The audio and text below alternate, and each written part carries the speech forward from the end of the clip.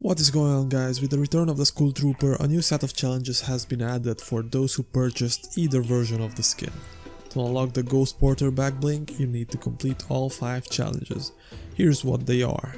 Complete 7 daily challenges, play 50 matches, play 14 matches with at least 1 elimination, search 10 chests in a single match, and deal 1000 damage to opponents in a single match, which means 10 kills, or if an enemy has 100 health and 100 shield, that's already 200 damage if you manage to kill him. Upon completion, you unlock the Ghost Portal, which can be customized in blue or green color.